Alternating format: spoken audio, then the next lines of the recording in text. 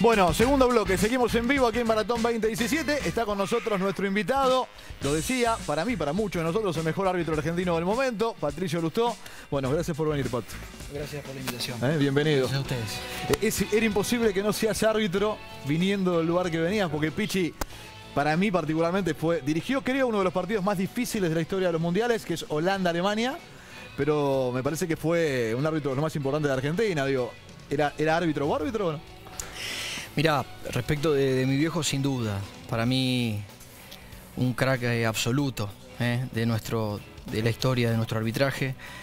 Cada tanto te digo que él tiene los partidos en VHS, los tiene grabados en VHS, como la época del Tano Calabria, a quien le mandamos un fuerte abrazo a la familia. Espósito, Baba, Calabria, mi viejo, La Molina, Juan Carlos Vizcay, excelentes árbitros. Sí. Aquel partido lo recuerdo perfectamente porque mi mamá mandó una carta al colegio para que me dejen salir antes. Impresionante. Separaba de mi casa 10 cuadras y me acuerdo ir corriendo porque el partido fue llegó a Argentina alrededor del mediodía. Exacto, la mayoría de los partidos buenos eran de ese horario. Ahí está, mirá. Yo me acuerdo de ese partido que toma trascendencia, no solo por el partido en sí, es el partido en el cual se escupen, se salivan Rudi Feller, Fran Rijkaard. Sí. Era dificilísimo. Uno le tira del pelo, es un centro al área, la jugada empieza en una previa con un inconveniente entre ellos y él toma la decisión de la expulsión de los dos correctamente, pero fue un partido, mirá, lo repaso, tiene un ida y vuelta, tiene bajo nivel de sanción de faltas porque los dos equipos, más allá de ese foco de conflicto, se dedicaron a jugar y era lo que presentaban las escuelas, ¿no? de estos dos países. Holanda campeón de Eurocopa un par de años antes. Claro, recuerdo con un gol de Van Basten, esa Eurocopa la vi toda, de derecha, de un ángulo imposible, y fue un golazo, esa Eurocopa la vi toda. Y la realidad es que, viste, cuando lo veo hay una actualización en la búsqueda de la continuidad del juego, de entender lo que es una falta, lo que no es una falta, el contacto con los futbolistas, que está súper actualizado, nada más que hubo modificaciones de las reglas.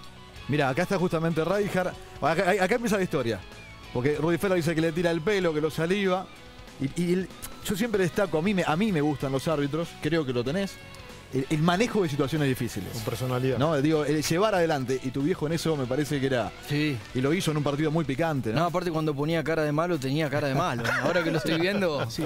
Además, era un clásico, es el de Holanda-Alemania, que se trasladaba a Milán entre el Inter y el Milan. Claro. ¿Recuerdan? En el Inter estaban Breme, Klinsmann y Mattausch. En el Milan, Rijkaard, Gullit y Van Basten.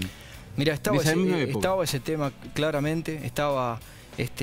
los holandeses en Milan y los alemanes en Inter, y hasta creo que alguna vez cuando lo charlamos tuvo que ver en la estrategia previa porque se sabía que había ahí quizá un foco de conflicto y bueno, se terminó dando. Ahora, en un partido así, tan espectacular, de ida y vuelta, a un hombre futbolero que es árbitro, ¿se puede disfrutar? El momento es una situación de tanta concentración y la búsqueda que el árbitro tiene, que es la primordial, que es ser justo. No querés perderte nada, tenés que estar extremadamente concentrado porque girar la mirada hacia una situación de otro lado, en un tumulto que se da en 5 o 6 metros cuadrados, te podés perder algo. Entonces, esa situación puntual no se disfruta tanto porque estás tratando de poder ver que tus compañeros te ayuden. En ese momento no había intercomunicadores, hoy me estarían ayudando también mediante los intercomunicadores y pasar a algo detrás mío. Pero tenés que estar muy concentrado para no perderte nada y poder resolver bien. Pato, vos sabés que estaba pensando en que vos estabas mirando este partido por televisión, eras un niño. Sí. Y hoy tu papá seguramente debe mirar tus partidos por televisión, tu familia. Sí. Cuando vos escuchás los partidos y escuchás las críticas, en ese momento hijo, hoy tu papá, de nosotros, los periodistas, dicen no fue offside, que esto, que lo otro. ¿Qué pensás de nada? Mira, hasta ahí no hay problema, como vos lo planteaste no hay problema porque... ¿Qué debería pedir yo si hay una situación que se muestra mediante la tecnología y se ve que lamentablemente hubo un error del árbitro? O sea, yo no puedo pretender que ustedes desde su función no lo digan o no lo comenten. Me parece que la clave está en el cómo. Si se comenta la situación, se dice que fue fuera de juego o que fue un penal no sancionado o viceversa. Bueno, es la función de ustedes tener que decirlo. Pero con la forma de comentarlo para que hasta la gente, el televidente que está viendo, pueda aprender de la situación que se está viendo. Me parece que dentro de lo que tiene que ver con el periodismo deportivo están las ramas, ¿verdad? A mí me gustan sinceramente quienes hacen periodismo en serio y no tocando otras cosas que no tienen que ver con el juego en sí. Me gusta aprender de otros deportes cuando escucho los periodistas que hablan del deporte precisamente, que nos enseñan las reglas de otros deportes, y eso es con lo que me prendo. Después ya cuando va por otros matices cambiamos. Me toca recordar momentos de infancia en los cuales me pasó de estar en la casa de mi tío y que llegue el Patricio Loustau vestido todo de las 3 tiras, con el escudo de FIFA, la gente sabe, Ricardo Calabria, claro. con el escudo de FIFA y la charla entre ellos dos, y a mí me volvía loco escuchar tanto a Teodoro Nitti como a Cuereza. ¿Qué cosas te pasaban a vos en ese entonces cuando eras chico y aparecían los que hoy fueron tus referentes, pero que contaban cosas de ese momento, que hablaban de polémicas, que hablaban de jugadas? Yo jugaba a la pelota, ¿viste? Los miraba, pero era una etapa espectacular de mi infancia donde toda mi búsqueda era jugar a la pelota. Hace poquito lo escuchaba ahora estos días a Pablo Aimar, que dijo que el juguete más barato que había era comprar una pelota. Y era el más barato. Quizá cuando no teníamos fuerza era la pelota de plástico para que la podamos levantar y no nos frustremos y pateábamos y quedaba corta. Después vino la de cuero y mi vieja y mi viejo. El primer juguete que me regalaron fue una pelota. En mi casa no me regalaban silbatos y tarjetas. Esa fue una elección mía. Pero cuando lo veía al Tano, Carlos Espósito, Juan Baba, Jorge Romero, un poco más atrás, que no lo vi, pero tengo una admiración enorme por él, que es Ángel Codrés, Arturo Iturralde, Teodoro Nitti, Claudio Busca, árbitros que engrandecieron el arbitraje argentino. Pato, son como próceres para mí. En algún momento vamos a ver algunas jugadas, no es la idea analizarlas con vos, pero creo que nos van a permitir entender algunas situaciones. ¿Te sentís solo en algún momento en el partido? Porque yo digo, hay jugadas relativamente polémicas de esta fecha, vamos a repasarlas, pero digo, a mí me pasa relatando que siento que con el apoyo tecnológico yo sé lo que pasó, todos saben lo que pasó, y quizás el árbitro en sí tuvo solo una oportunidad de darse cuenta de lo que pudo ocurrir. ¿Hay momentos en los que te sentís solo? Mirá, solo no, porque te lo voy a dividir. Yo cuando llené la planilla para hacer el curso de árbitro tenía 19 años. Y no había un concepto tan fuerte de trabajo en equipo. Hoy somos 4 o a veces somos 6. Y hay una ayuda muy grande entre nosotros como para que ninguno de los 4 o de los 6 se sienta solo. Estamos continuamente comunicados, tenemos un banderín electrónico que mediante un beeper suena. Entonces, en lo que es el equipo arbitral, no. Estamos cada vez más acompañados unos con otros. Sí. Ahora, respecto de lo que tiene que ver con la tecnología, creo que se está acercando el momento. Por esto, Pato, por ejemplo, esta para mí es imposible saber lo que pasó, que es la de Unión River, que es la de Nacho Fernández, que es si la pelota entra o no entra. Del lugar que la puedas ver, digo, hoy la tecnología permite, en Argentina no se utiliza, ¿sí? Aún no está instalado. Esta, por ejemplo, esta es muy finita para Velati, la del cabezazo de Zitanich. Es casi tecnológica esta jugada. Sí, son jugadas complejas, Respecto de la otra, nosotros en Copa América Centenario pude probar lo que tiene que ver con el reloj de gol no gol. Estuvimos en aquel momento en el MedLife, nos encontramos y fue brillante esa prueba para mí. Nosotros 2 horas y media antes íbamos y tiraban el balón, está mediante un láser de un poste hacia el otro, lo calibran y es impresionante como cuando pasa el balón suena y vibra el reloj. Me parece que en este ordenamiento que todos estamos buscando de fútbol argentino, cuando se puede invertir en algo como eso, va a ser súper positivo. Es un poco esto, mirá, es un poco esto lo que estaba contando para que ustedes en casa también lo entiendan, lo que nos cuenta Patricio Loustau, esa utilidad posible de la tecnología al servicio de su trabajo, ¿no? De lo que hacen habitualmente en un partido. De todos, mirá, de todos. ¿Sabés qué? Yo digo que es por el bien del juego. Por el bien del juego. Hay partidos que se definen solamente 1-0. No son situaciones que se den continuamente, todo el tiempo. Es factible que termine este torneo, este mini torneo de 15 fechas o las que sean en este lapso que queda, y se haya dado quizá solo esta jugada. Pero ¿por qué es importante y tan taxativo el gol no gol? Porque el partido puede llegar a terminar solamente 1-0. Entonces, ojalá que en este ordenamiento que se está buscando en el futuro se pueda hacer una de las ligas del mundo que pueda tenerla. ¿Hay una jugada que recuerdes como el peor error tuyo, que tal vez no te diste cuenta en la cancha, después llegaste a tu casa y lo viste por la tele y dijiste, uy, qué macana me mandé?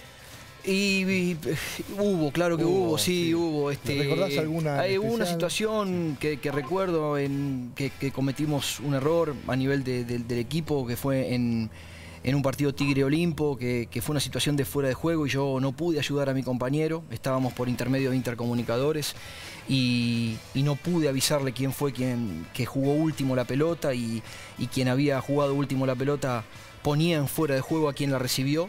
Fue una jugada cercana a mí.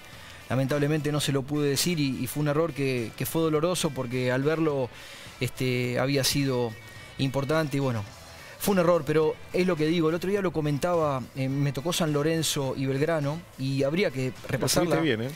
Habría que repasarla, gracias. ¿Cómo podés aceptar que te diga estuviste bien? No, porque cuando está bien hay que marcárselo. Hay una situación donde un delantero y un defensa ponen los pies muy juntos y la pelota termina yendo a un delantero que estaba en teoría fuera de juego. El asistente me pregunta, porque hubo un delay en la sanción de la falta, es cuestión de verla para que se pueda entender, pero trato de explicarla. Hubo un delay porque él me pregunta quién jugó el balón. Si la juega hacia atrás el defensa, aquel delantero estaba habilitado. Si la toca su compañero pasa a estar en fuera de juego. Y los pies estaban los dos casi juntos. El delay fue de 2 o 3 segundos para la sanción. Fue fuera de juego porque la tocó el delantero. Y Diego Bonfá muy bien, porque desde su ángulo visual no lo puede ver, me pregunta. Yo, creyendo haber visto bien, me la juego, le dije el delantero, sancionamos fuera de juego y por suerte fue un acierto. Muchas veces, recién lo decías, Pato, un error durante el partido implica que posteriormente al partido digas, me equivoqué y en algún momento te diste cuenta dentro de un partido que te habías equivocado y si eso al fin y al cabo termina de incidir en alguna otra determinación, como ha pasado, no en el caso tuyo, pero hemos visto muchos árbitros que se nota que se dieron cuenta que se equivocaron y después intentaron remediar la situación cuando el reglamento no dice eso. Y ese es un error grave para nosotros a nivel de que debemos ser muy autocríticos. Mirá, lo de darte cuenta cuando vos sancionás lo haces convencido. Después el futbolista puede comentártelo, después el entretiempo algunos y el colegas de texto. campo de juego ya comentan, el futbolista se acerca, les pregunta, y bueno, está bien, o sea, digamos, nosotros debemos tener un paliativo para con eso. Yo, de nuevo, ¿por qué va a tener que pedir que no se comente si está todo súper tecnológico y eso va a pasar, eso no se puede controlar? El futbolista si siente que fue perjudicado lo quiere saber y se lo quiere decir al árbitro, y esa búsqueda está. Creo que el paso del tiempo y la experiencia te da la chance de entender que lejos debe estar de querer solucionar algo con otro error, porque en vez de uno ya pasarían a ser 2 y después ya podés cometer aún más todavía. Entonces sí debemos trabajar mucho en la autocrítica para con eso, para la fortaleza mental de entender que hubo un error y que ya de nada sirve volver a cometer otro. Patricio, ¿cómo hacen, y me gustaría que lo expliques, porque nos pasa mucho a nosotros en la cancha, la mano penal o no penal? Porque hoy por hoy... la intención. Claro, sí, pero hasta excede eso, ¿no? Digo, muchos dicen, bueno, que todas las manos en el área a partir de ahora tienen que ser penal para simplificarlo. No es así, pero es difícil darse cuenta. No coincido con eso porque me gusta ver un montón de deportes y veo como dentro del hockey cuando entran al área tiran a pegar en el pie para tener un corner corto. Entonces, me parecería una locura que los futbolistas pasen, en vez de querer hacer goles, querer llegar a lograr qué cantidad de penales tiene un equipo que tenga más penales, digamos. Un futbolista que se pone a marcar agazapado, le tirarían a pegar. El futbolista argentino ¿Qué tenés en cuenta para cobrarlo, tiene mucha destreza, entonces me parece que eso no. Yo no diría que todas las manos deben ser penal. Hay una situación que es la típica y la histórica, que es la mano deliberada. La mano que busca golpear el balón. No el balón que viene hacia la mano, sino la mano que quiere golpear el balón, la mano deliberada y que ya está fuera de la regla la palabra intencional, pero para que todos la entendamos, la mano intencional, la que quiere jugar el balón. Hay otra que, con una cuestión de hace un tiempo a esta parte, que tiene que ver con una cuestión de acción deliberada. Al futbolista le piden que sea muy responsable en no generar una acción deliberada de una apertura de brazos, que amplíe el volumen del cuerpo, que tome un riesgo dentro de una zona de fuego como es el área. Entonces le piden mayor atención a eso. Si un futbolista para bloquear un centro, se acuesta en el suelo con las manos estiradas, él puede jurar que no tuvo intención, no tuvo la cuestión deliberada de querer jugarla, pero ese cuerpo todo ampliado hace que un balón no pueda pasar, que quizá iba a tomar un delantero para una acción que podría haber llegado a ser una acción importante dentro del área. Entonces, mano deliberada la que todos conocemos. Lo que también se está penando es una cuestión de acción deliberada de ampliar el volumen del cuerpo para que el balón no pase. ¿Qué opina de la mano en defensa propia en el área? Defensa propia. A ver, amplíemelo un poco. Defensa propia. Protegerse de la pelota. Pelotazo que viene directamente al tabique, la salva al ojo. No. ¿He sido claro y gráfico? Sí, ahora sí. Bueno, no, es una defensa natural, digamos. Entonces, ¿Cobra o no cobra? No, es una defensa... ¿Por qué entonces le cobró penal a Casíbar en el partido de Estudiantes y Colón cuando el golpe estuvo a punto de fisurarle el tabique nasal?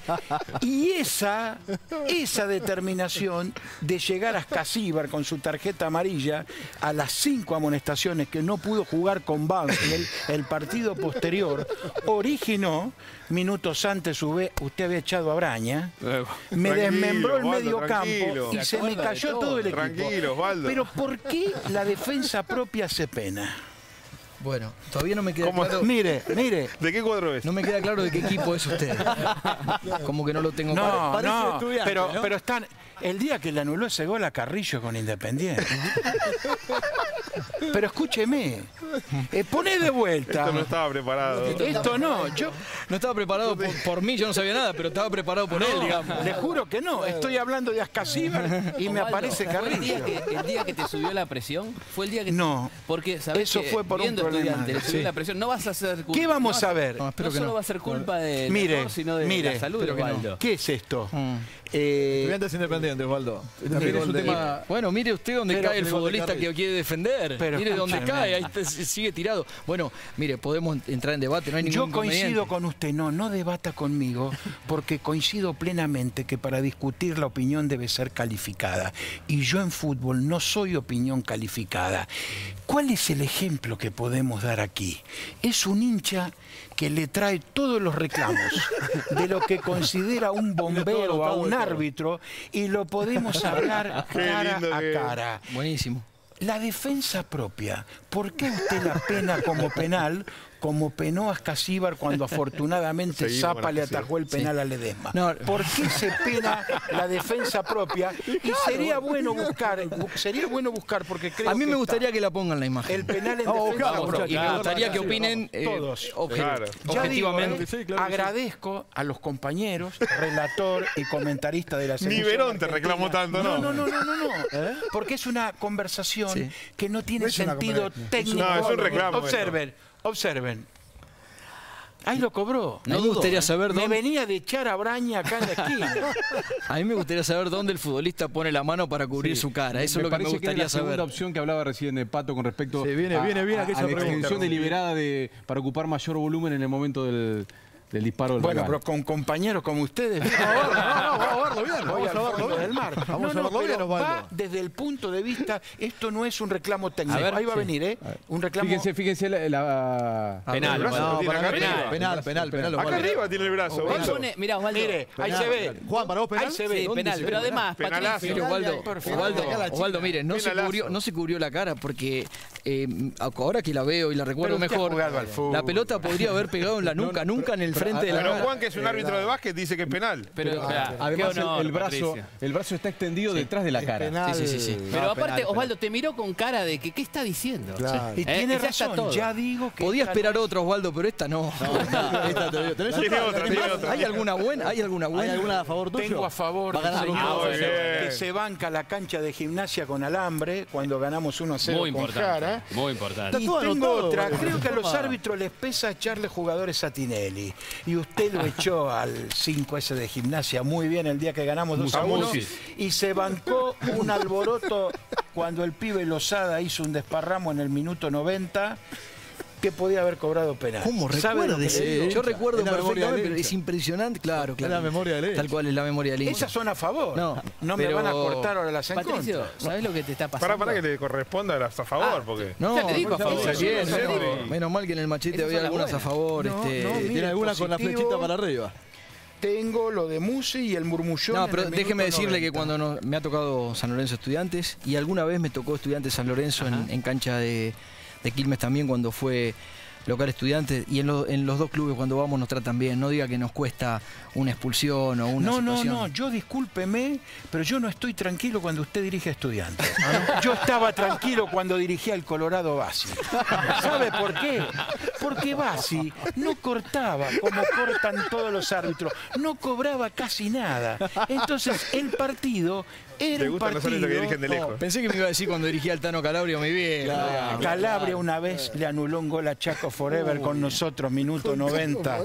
¿Sabés cómo te siento ahora, Patricio? Es impresionante. Arrepentido de haber venido. Patricio, ¿sabés cómo veo que estás? Como los cuartos árbitros, ¿viste? No, Están no. ahí en la punta Tratando y le de- dicen de todo. No, pero acá tengo uno solo que me protesta. ¿eh? No. Acá lo podría Pero controlar es porque tengo uno ingrato. solo. Creo que es un reclamo correcto Ajá. y lo primero que digo Fuiste, Osvaldo, te aseguro, fuiste muy claro. que con los periodistas que comentan, relata campo de juego de la selección nacional y con un periodista que ha recorrido como el Musno, como Chicha Almusni, estoy hablando simplemente en reclamo de hincha. Y creo que técnicamente... Pero es una catarsis de la derrota de Estudiantes. No, ayer ante mire, Boca. acá tengo con Belgrano de Córdoba, 2-1. cancha de Belgrano, el réfere y el alambre. El réfere y el alambre. En línea. ahí Ese es el título. No, el réfere. Manzanelli. Se va Celay de 3, que no tenía buen perfil. ¿Se acuerda de ese partido? Sí. Y usted, cada cosa que avanzaba Manzanelli se tiraba para adelante, ¿qué me cobraba? FAU. Y Andújar falto de tiempo y distancia en los centros y Tete González hizo los 2 goles. ¿Se acuerda Fue en ese el día? Gigante de Alberdi el partido. No, en la cancha de Belgrano, en la Bien, chiquita. claro, En la sí, en Alberdi, chiquita. Alberdi, Alberdi. En la Alberdi. chiquita. En la chiquita. El alambre. Bueno, Usted se tiraba a Manzanelli, El alambre. me mandaba el fútbol. Bueno, Tómela. no recuerdo Son tanto. No, yo los traje para No, Príncipe. yo la recuerdo. para que Roja ustedes- Príncipe. Me Pato. mató con 2 tiros libres, Sí, ganaba Pato, 1-0. no Por recuerdo protestar, tanto. Gustavo, por protestar. Ese no lo recuerdo Por tanto. protestar. Te sacamos un poco de este momento. Listo. Después pero sigo. vos tenés todo el tiempo del mundo.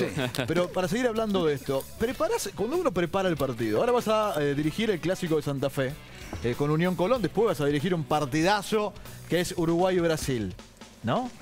¿Preparás el partido en función de eso? ¿De los rivales, de a quiénes vas a dirigir o no? Sí, en primer punto porque soy súper futbolero y me gusta ver todo, desde nuestro ascenso hasta Libertadores, Champions y obvio nuestro torneo local. Se prepara, el fútbol para mí es el deporte más lindo del mundo porque vos podés preparar un montón de cosas a nivel estratégico desde el punto de vista del árbitro, pero un matiz, una situación te puede cambiar esa estrategia.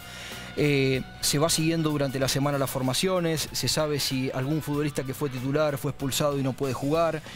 Hay un punto clave que es, digamos, si los dos equipos jugaran con doble 5, ¿por qué lo podés pensar? Porque ahí se puede dar una batalla de un cuadrado en la mitad de la cancha, una batalla bien entendida, donde se puede resolver un poco ahí el juego. Entonces, sí, me gusta mucho analizar, desarrollar una estrategia, pero también hay que estar muy atento a tener quizá que dar un timonazo en alguna situación que se dé para volver a generar una estrategia durante el juego mismo. Patricio, si vamos lo que acaba de suceder recién, que es la primera Bien del vez, hincha, bien del hincha. te pedimos disculpas. Pará, ¿roja o amarilla, Príncipe? No, dele Amarilla. Amarilla por protestar tanto. Quiero trasladarlo a la Elija. cancha. Perdón, Lustau. perdón. Amarilla o roja, Perdóneme, Príncipe, lo que quiera. Lo quiero trasladar a la cancha. ¿Qué jugador te tocó así fastidioso? Esa es buena. Que más te reproche. Para técnico. Decís, cuando entras decís, con este tipo voy a tener problemas. He sido claro. Pero- ¿Qué hincha, perdón? ¿Qué hincha? Con Príncipe. Pero Con Príncipe, con Príncipe. Perdón. Un príncipe. Repito por quinta vez Imagínate que si el coincido presidente plenamente con Loustau de no perder tiempos en polémica con aquel que no da una opinión calificada. ¿Qué represento yo? El hincha que se siente víctima. el hincha que tenía el partido y por la opinión del árbitro con todos los se árbitros pasa, designaba. Osvaldo. Sí. Tengo a favor y tengo en contra. Sí. Pero no me gustó eso que me dijo que no se acuerda de los FAU que le cobró a Mancinelli. Sáquele tarjeta amarilla porque creo que usted, su papá, los vestuaristas de nuestra época, sobre todo del grupo de Carlos Parnizari, que eran Edgardo Bonzi, Ricardo Sciosia, Nelson Castro, que estaba en fútbol. Ricardo Ruiz, Julio César Calvo. Ruiz. ¿Sabe cuando íbamos a comer con Parnizari a los almuerzos de Radio Splendid, que yo me colaba con el boxeo? ¿Cómo explicaba las cosas? Y tenía que usted me diga que no se acuerda de lo de Mancinelli, me merece una tarjeta amarilla. Un árbitro no me puede decir eso. Y para el otro bloque le voy a decir, Teo Gutiérrez, ¿tuvo con usted carta libre? Porque usted fue letal con los rivales. Se lo voy a decir. Cancha de Quilmes. Vaya cerrando los ojos y piensa. Vaya, cancha de Quilmes. ¿Y sabe qué? Cuando bajo de la platea para recriminárselo en la cara, me tropecé en el escalón y casi me rompo la rodilla. Bueno, nos vamos a la pausa, y enseguida volvemos para seguir tratando aquí todo. Dale, nos queda un rato largo, ya volvemos. Dale.